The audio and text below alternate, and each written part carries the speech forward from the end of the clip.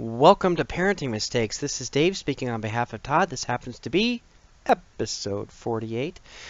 We watched a show on Netflix, of course, Netflix, called Dawn of the Croods, which is based on the motion picture The Croods. We recorded this episode on 1/18 or January 18th, 2016, and we actually are trying to get some feedback from you. It's another more side business here. We'd like you to email us at parentingmistakes@hotmail.com. Please give us your feedback. More specifically, we are looking for you to tell us what you like and what you don't like. It's as simple as that, just the two questions. So you can email us once again at parentingmistakes@hotmail.com. You can also give us feedback at our social media outlets, Twitter at parentmistakes, and you can like us on Facebook at Parenting Mistakes. So, once again, glad to have you here. And episode 48. Wow, episode 48. Sit back and enjoy the show.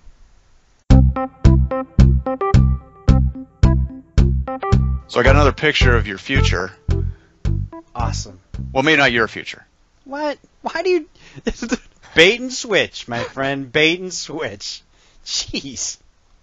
You know what's really hard about doing this podcast? Well, there's a lot of things that are hard. Tell me the ways, my friend. Well, we could do a long intro every time explaining who we are, what we're doing, various bits and pieces. Sure. Right? Our names, our status in life, that sort of thing. Yeah. Actually, before we get to that, we have a piece of business. Yes, we do. We do have a piece of business. Which I think you talked about in the pre-show. In the pre-show, but I'm going to repeat it. Folks out there, if you have listened to our podcast or you listen to our podcast regularly, we would like to get some feedback from you. Pure, desperately. Honest, no holds barred, don't worry about offending us feedback. Yes. We want you to send an email to parentingmistakes, all one word, @hotmail.com and answer two simple questions. What do we do good, and what do we do bad? The good stuff about the podcast, what we need to improve. Correct. Okay. Yes. So that's business out of the way. So to remind people... I'll just repeat the email address again. Oh, no, you know what I'll do? I'll put it in our blurb as well. There you go. Parentingmistakes@hotmail.com. Yeah, and I'll put it in the blurb. So just to remind people, or to tell people for the first time, if this is the first time they're listening, welcome if you are. Dave has two kids, ages 6 and 3 still. I can't remember when they were. I've got a 3-year-old that's going to be turning 4 next month. Woo!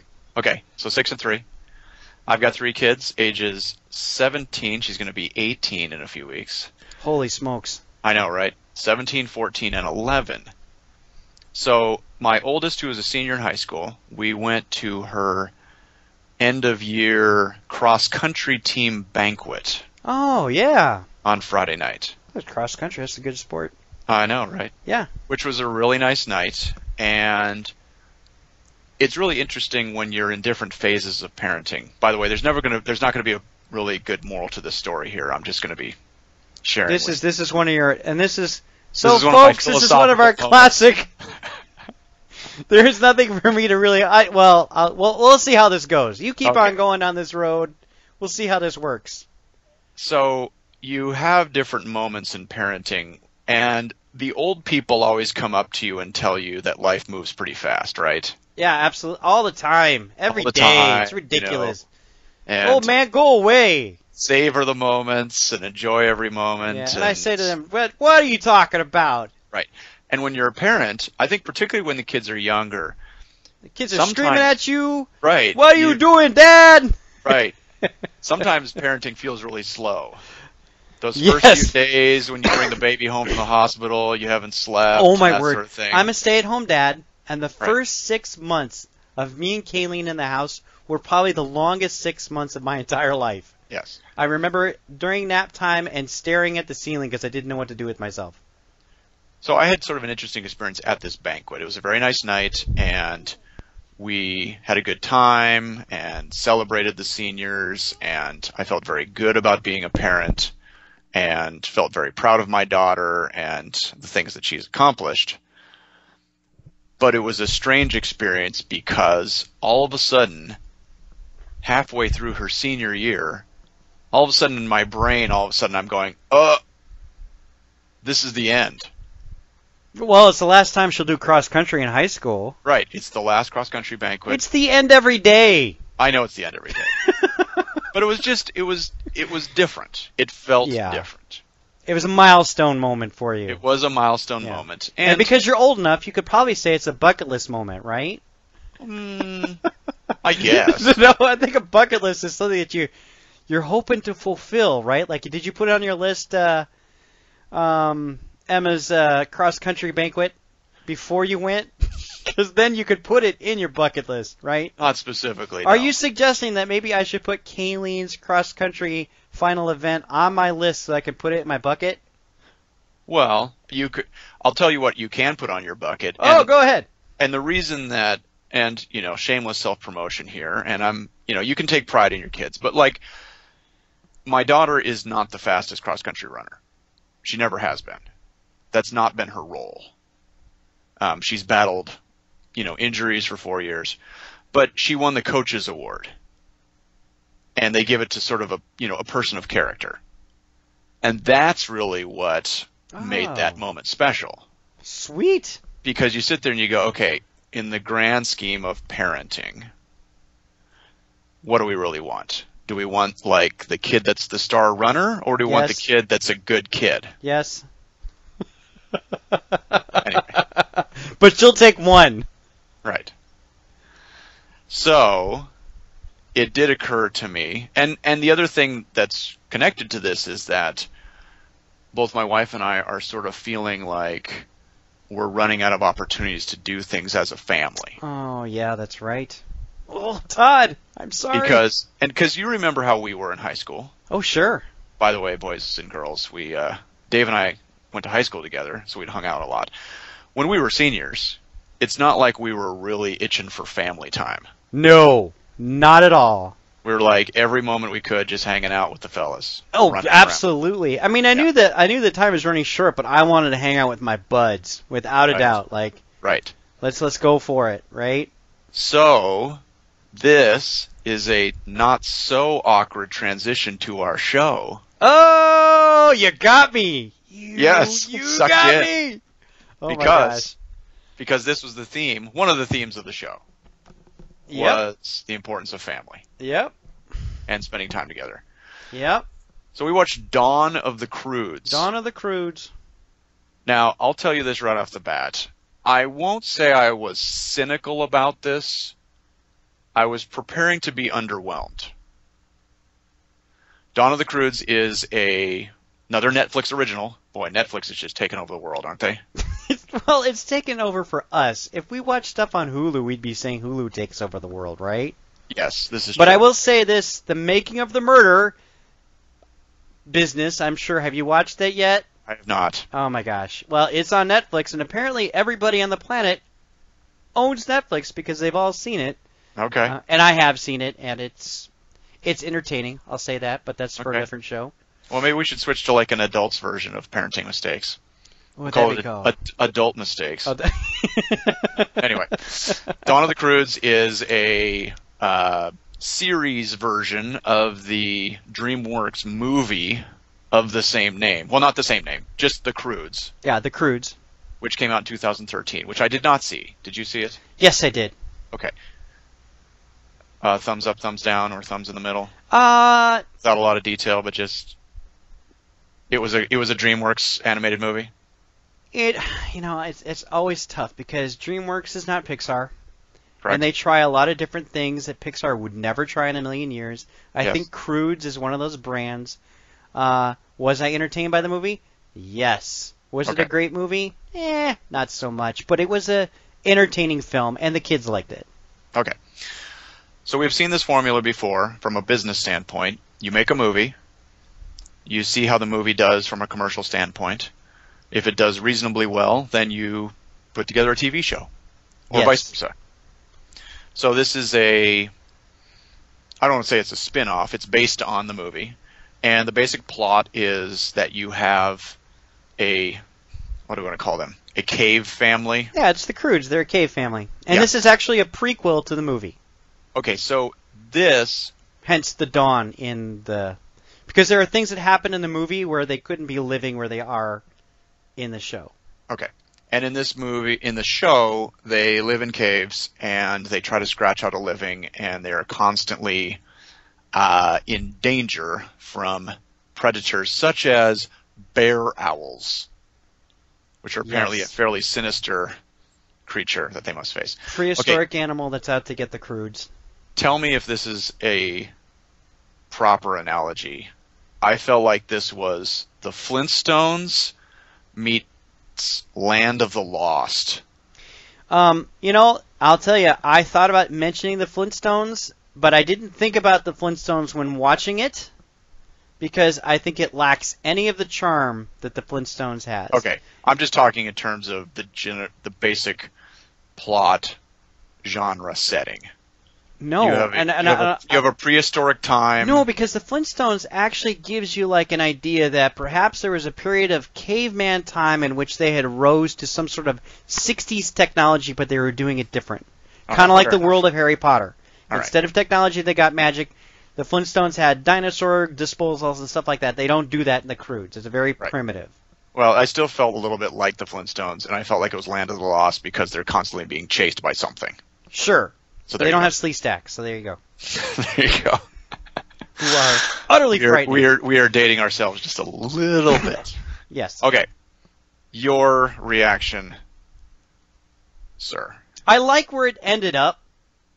So the basic premise of this show, it was the first episode of a brand new series, and it was the introduction of Graham, who is the grandma of the family, who ends up being that classic nagging mother-in-law. Yes. That comes over and basically says, I love you to everybody, with the exception of the father of the house, who she's like, I can't remember. She just mentions him by a different name. What was his name? Like Group His or name something? is Grug. Grug. And she keeps on calling him something else just to annoy him. She does whatever it takes to annoy him. And he is just obviously annoyed by her, right? Right. But the wife realizes, hey, Graham might be in a little bit of trouble because she's old out there, right? I did like that old folks gag where the old folks people, you go to the old folks island, right? Right. And there's a group of old folks on an island that animals are just picking off to eat. Yes. Like, see you later, Henry, right? It's kind of a hard joke to sell, but regardless, they're concerned that Graham might be having a hard time on her own. And the truth is, Graham doesn't really want to live with them personally, but, and that's the tension of the entire episode, okay? And like I said, I like where it went. I don't like a show that doesn't follow its own rules, and just, to me, it's just like, I always find things disturbing. So the littlest girl, who is like, 1 year old, maybe 2 years old, a toddler. is a biter. Right. And she in a big way, up, by the way. In a big way, to the point where she's animalistic, right? Like, she just bites because it's in her nature, and she's eating people. She's almost like a pet. She's almost like a pet. She could be a dog. I think you're expressing my concerns with the show right now. Okay. Right there. Like, let's just take primitive culture and go all the way, and to me, it just comes across as, yeah, it's a gimme joke, yet at the same time, part of me always is disturbed by family members that want to eat other family members. Well, okay. Right, there's a lot of disturbing behavior throughout the episode that I could, the other thing too is that now they've got Graham in the house, they have another mouth to feed. He is actually the husband of the house is a bonker who likes to go out and hunt with rocks, and you actually have two jobs with that. You had either bait or you're a bonker. Right. But because he has to earn more money now, he has to become bait, because as bait you earn more loot or more gathering pieces of meat, right? Yes. So he's regretting that he has to become, or he's upset that he has to become bait, and I hate that gag. I've seen that gag a million times where pretty much the character who is the bait is just going to get beaten, eaten, killed. Who knows what's going to happen? In some sort of animated comic fashion. It's just old, boring joke. That is, I find always disturbing. Okay, but I'm not gonna disagree with you on that. But I do think that you said it doesn't follow their own rules. The whole show is sort of unapologetically violent in terms of it has a comfort level with any of these people could get picked off at any point. Yes. So I think it is sort of consistent in that way. Now again, is that still a little disturbing? Because it's sort of like, oh hey, our neighbors could get eaten by a bear owl at any point, and that's pretty funny. Right. Right? You are sort of telling kids, hey, it was just sort of a goofball era back in the day, and people just got eaten. And that was just understood. So this is where I'm saying it doesn't follow its own rules, in that there is this disregard for life, and yet at the same time they have all this concern for this old person and her life. But everybody else is just fodder. Right. In fact, he is willing to basically put himself in a position to sacrifice his own life for Graham's plot. Right. And that stuff always bugs me. I'm like, no one cares about how anybody's living, but they care for this one character for plot's sake that she actually is cared for, who is, a jerk anyway. Graham is just a jerk. Okay. Right? That's so fair. that stuff bugs me. I'm like, it's just the inconsistency across the board. Now, Sure. as a kid watching this, who cares? Right. Well, and the theme, again, we've talked about this before in terms of, we don't want to say adult content in terms of inappropriate, but adult themes. Like Yes. if you're a parent watching this over the shoulder, you understand the sort of stereotype of the loathed mother-in-law. And this actually might be your connection to the Flintstones. These type of issues came up on the Flintstones all the time. Right. Now, I think the other part, because there's the two parts, as you said, there's the mother-in-law moving in, and there's the adjustment to the career. The other part of the plot is the teenage girl who is trying desperately to get into the in crowd. Who actually is a central figure to the main movie as well. Right. I did think it was amusing that in this case, the in crowd was physically in a inner space. Yeah. Like they were in this clump together, and then they had these, oh man, what did they call them? They actually had some good lines, but they had like a ring of characters surrounding the inner crowd. Right. That weren't in the inner crowd. So the idea is it's kind of yeah, the hunter-gatherer. They're rounding up the wagons with... I actually wrote this down. Because the girl says, "Excuse me, outcasts." Okay, there you go. When she sort of like they part this Red Sea, and so she gets into the inner circle. By the way, I wrote down a couple other quotes, which I thought were funny. Which again, it's funny to us. It is still not a regard for life. Teacher was eaten by his lesson. Right. It's canceled. Okay. And then Graham, by the way, the sooner we get to your cave, the sooner I can start marking my territory. That's a little gruesome right there. Yeah. I don't need to know that. So I did find the sort of theme of the high school daughter wanting to get into the in crowd, sort of discovering that the in crowd is not really all it's cracked up to be. Yep. I did find that to be something that I appreciated. Sure, and it's better to be yourself than to now, try to... It's cliche, and they do wrap up with this nice, hey, isn't it great, and we all love our family, and we all are going to stick together, and this is the most important thing. That's what you want your kids to think, but realistically, just like I have a couple high schoolers, family time is not necessarily the priority. Right. They want to be with friends, and they want to be with friends that will accept them and appreciate them.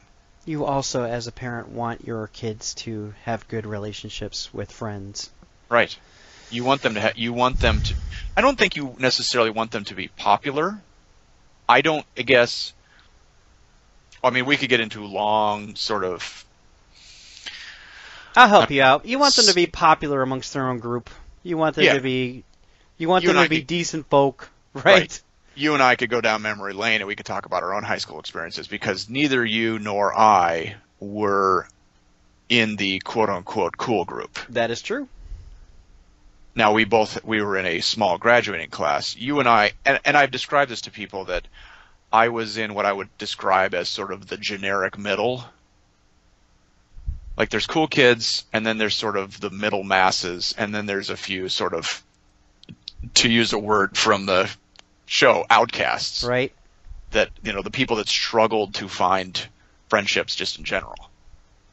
Our story from high school is never been told. No one's ever done it. No, it's true. What happened for us was utterly bizarre. Why? Because we actually in junior high had a big popular group that was clearly popular. Right. And then by our freshman year, by our sophomore year, they were all gone. Yeah. And our group rose to be that group. I'm not saying we actually acted like the popular group, but our group filled that void. And I've never seen that on anything. This is true. It was really bizarre because suddenly all these folks that were kind of like above us or like looked down upon us, they were gone. Right. And suddenly we were the kings. It was weird. All right, so back to the Croods. Age. Give me an age. I definitely not recommend it. I would not recommend the show for my daughters. I definitely wouldn't. Okay. Just because of the content, what's being said. But I know it's marketed to them in some capacity, and I can't say that the guy who's sitting in college who loves Tiny Toons or Teen Titans Go, right? Let's go with that, is going to find this show appealing. So I'm like, wow, this is kind of a bummer because I'm not sure where this show sits. Right. And, we've talked off and on about artistry and animation, that sort of thing. Let me say this. Let me say one more thing. Uh-oh. But better than anything on Disney XD. How about that? Okay. Well, I haven't watched enough. So far, the Okay. stuff that we've watched. Yeah, I'd say the way that it is animated, the way it's drawn, it looks on the surface like a kids show, ages, 7 to 10. Yep. Something like that. Mm-hmm. So, I do think the writing is fairly clever, but that is sort of a double-edged sword that parents have to be wary of. Sure. That even though a lot of things do go over kids' heads, it doesn't mean that it's all going to go over their heads. And some of that does get infused. And again, that's where kids pick up phrases, they pick up words, they pick up little sort of nuances of things. That they read things and hear things and let me help you out a little bit. So to tie up this show, every single character at the end of that show, and this was well written, realized, and this is an important message for the Croods, that it's actually great to be a Crood. Yes. Despite all of our obstacles, all the things in front of us, all of our hang-ups about each other, at the end of the day, it's great to be us. Yes. And the truth is that once we're together, the community realizes that, wow, the Croods are actually pretty dang cool. Right. Right? It's great to kind of be them. So the writers actually managed to string in a bunch of subplots into one harmonious message that I thought, and that's the best part, right? I mean, I can't knock it. I thought this is a good thing to be saying in any show. So, right, and because when you look at your family, I look at mine, you look at yours. Right, and every thread, it's what it is. As far as writing was concerned, every thread was completely tied up at the end. Very true. And all right. I'm saying, I guess in 22 minutes, that's quite a bit of show. I think you have 24 minutes, but there's a lot going on for sure. This is true. Yeah, it might be one of those shows that we want to get back to again. See where they've gone. For sure. But, this is one of those ones where you sort of say, parents got to be a little careful with this. Yep. Well, there's lots of things going on, and like I said, some of the disturbing behavior I could care less for. I already have kids that bite kids in my house, right? I don't need to encourage that behavior whatsoever. Right. Is that it? Yeah, that's it. All right. You can like us on Facebook. Parenting Mistakes. You can follow us on Twitter, Parent Mistakes, and a reminder, if you could send us a little email, parentingmistakes@hotmail.com. What we do well, what we need to work on. Yes. Other than that, it's good to be us.